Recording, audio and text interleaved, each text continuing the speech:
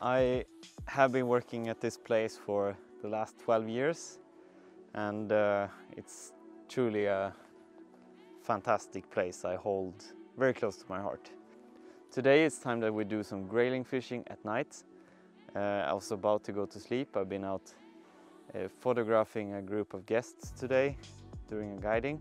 It's been quite windy today. We still had very good fishing. We caught both grayling and trout and pike during the day, which is really awesome. We had this double with both a nice trout and a nice grayling, both on dry fly. But we are in the time of the midnight sun. It's now 11. It's probably 12 o'clock before I'm done prepping, driving out to the water and I'm ready to fish. And my plan is to just continue what's been working during the day and do some grayling fishing. So it's gonna be very fun. I'm gonna take you with me, of course. Let's go.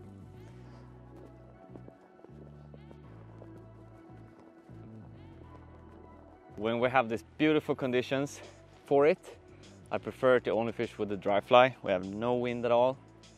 Fish is rising. So I'm fishing with a small CDC and hare's ear Caddis, you could say. Quite a small fly. Gonna give it a try. If it works well, we maybe tie it in the end of this video.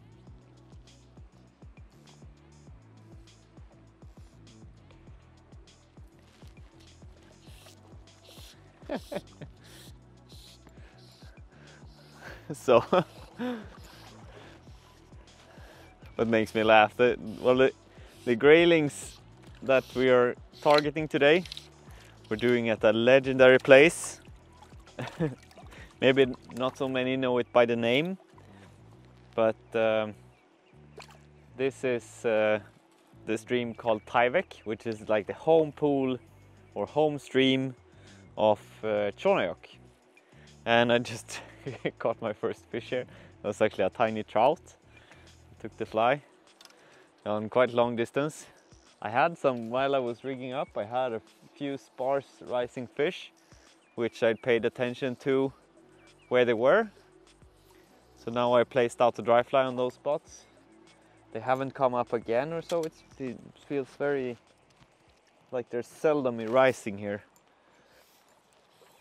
But this place is both known for its incredible size of grayling and also the crazy number of grayling there is here.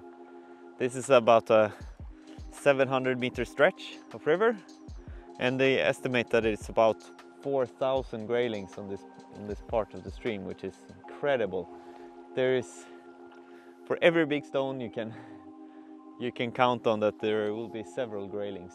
Since I don't have any fish rising steadily here, I'll just move down a little bit towards the stones. See if I can, when I place the fly in the current seams around them, I'm sure something will come up and take it.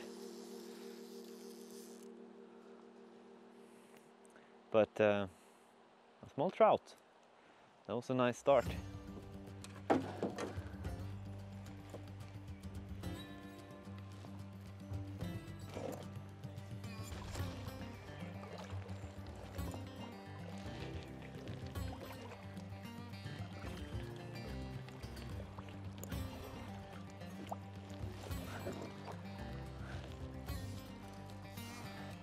Oh, I wasn't even fishing. I was just I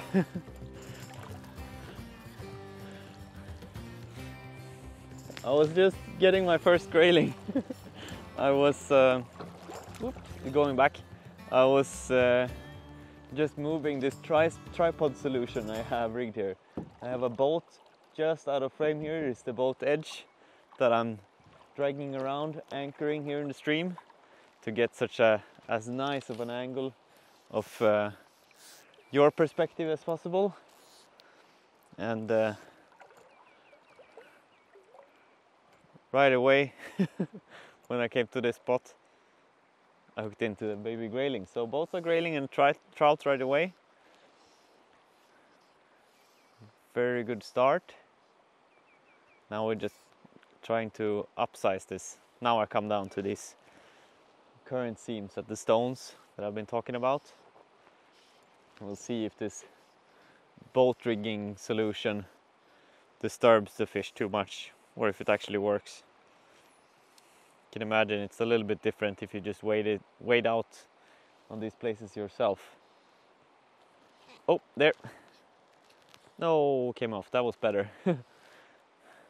But it's the same kind of angle that I fish for sea trout in my other videos on the channel. So people that are watching that, I want to feel at home. Maybe my strategy of fishing towards the bank here will be proven to be wrong, but I'll still try it a little bit more and move down past these stones. I've been fishing for like half an hour now and only caught a few of these small ones. And might have to flip around the camera after that. Fish the outside towards the deep. Have to figure out where they're hanging.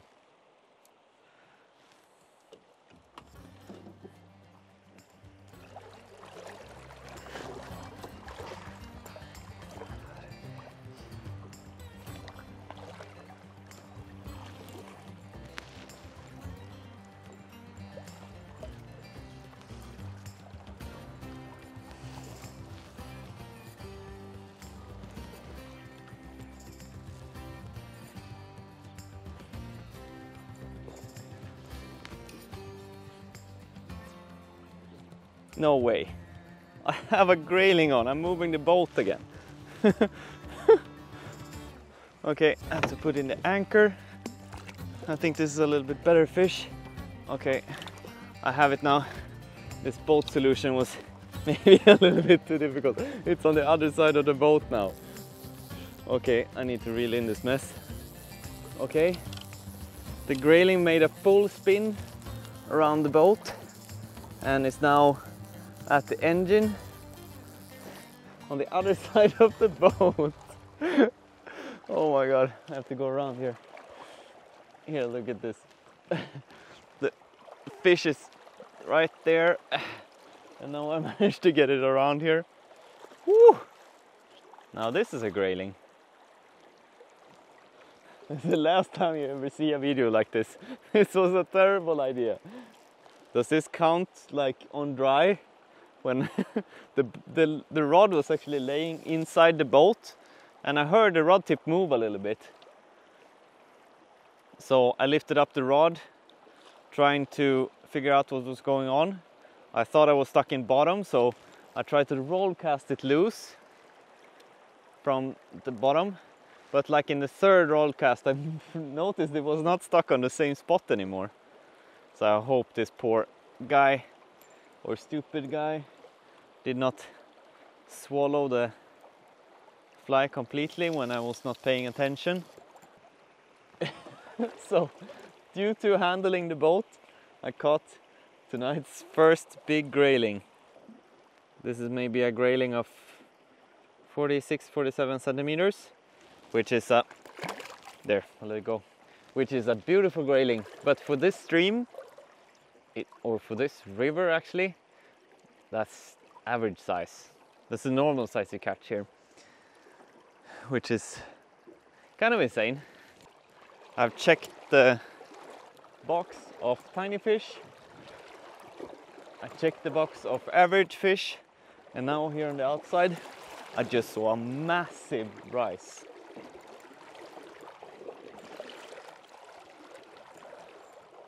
See if I can sneak up with myself and boat included to get a shot to cast on this.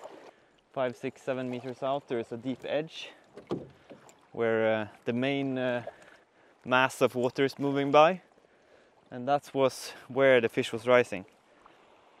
And I'm not really within casting distance to that fish just yet. I just had one rise in the distance, so I can't really locate exactly where it is. Just making some cast closer in while I'm adjusting the camera. I heard a rise, made a hook set, and it was on my fly. Again, a tiny fish. that will quickly be released. Small grayling, making my fly wet. That's most what they do. Still appreciate them though. But it hasn't been much signs at all. This is the fish that I'm slowly about to approach. It's the first sign that I for sure can tell was a big fish. Otherwise there's some wakes of fish here and there, but they seem to be all small fellows.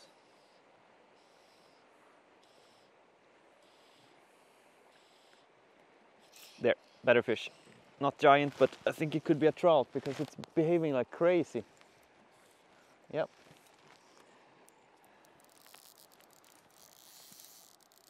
Wow, okay.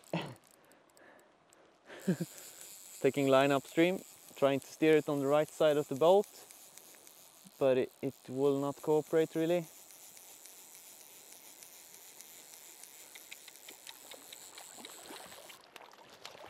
Yeah, it's a trout. Second trout of the evening. This one I can show properly. They're so beautiful here.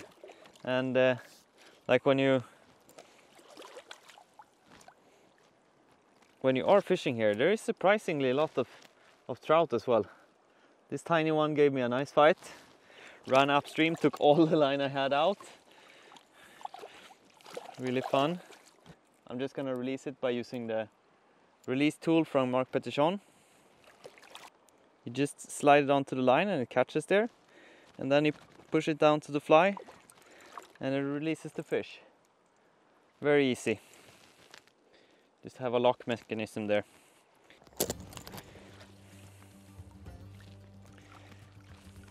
Oh! the trout actually snuck out through one of the holes in this net. I have quite many by now. Here, for example, big hole, so it went away.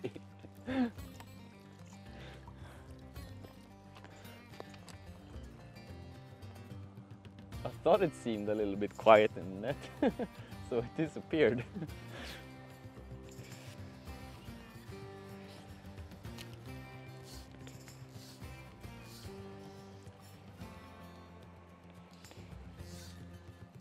See that?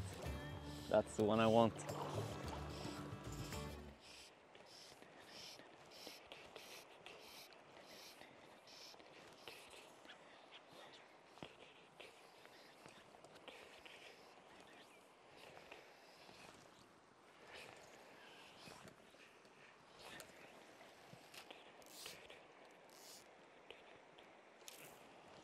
No, I don't think it took my fly.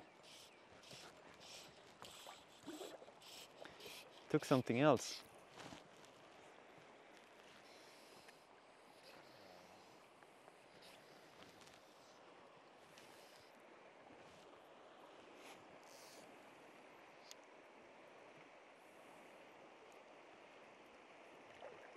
This is the kind of perfect way to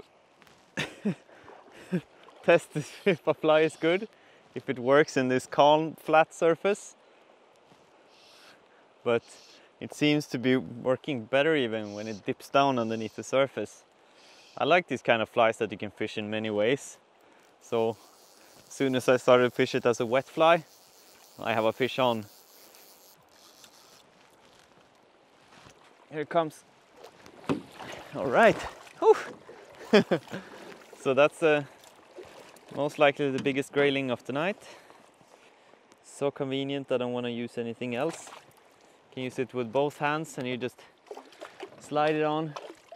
How this fly ends up in the top of it like that. We here have tonight's most beautiful grayling. Whoa. This was really a tank. Time to go back.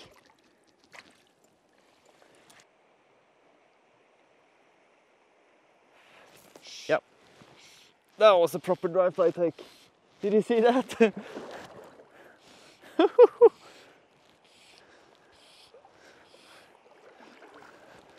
Sorry, it's very hard to get everything in frame.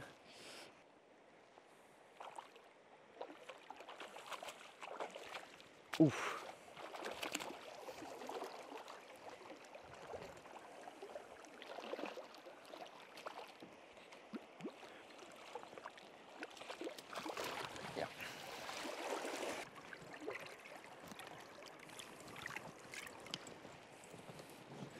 So this is a beautiful grayling caught in the middle of the night. Very dark fish, really cool. Putting it back. Nice. This was on the truly deep place, calm water, a good dry fly take. That's what I came for tonight. Mission accomplished.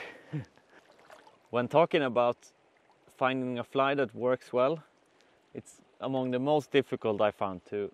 When you fish with the dry fly, slow moving water, no disturbance on the surface, and over deep water. To get the fish to rise to a fly then, it only works if you have the right fly. Today I managed with this CDC and Hare dry fly, super easy to tie. Gonna head back right to the fly tying and show how I do it. This is a fly that is very similar to one a guest made for me once. Unfortunately, I don't know the name of the fly. The guy was from Poland, and if you are from Poland, maybe know the fly name there, or know the fly name in general, please write it down below. Always fun to hear, and if I can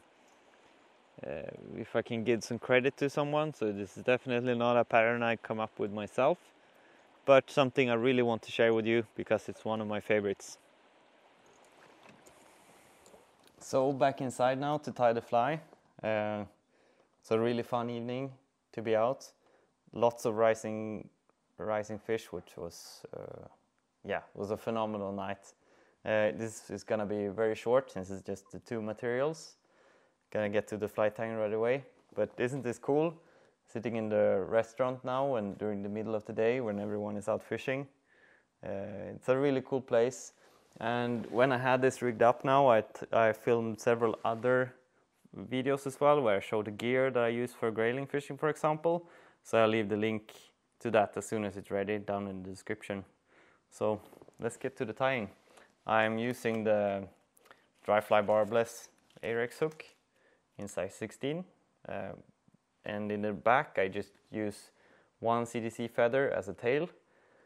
Then I do the body, and then I place two like medium-sized CDC feathers as the wing, and then a little bit more dubbing in front. I really brushed this fly hard to blend the materials together. I think it looks way nicer then, and then you get this leg-looking effect from the Hare dubbing.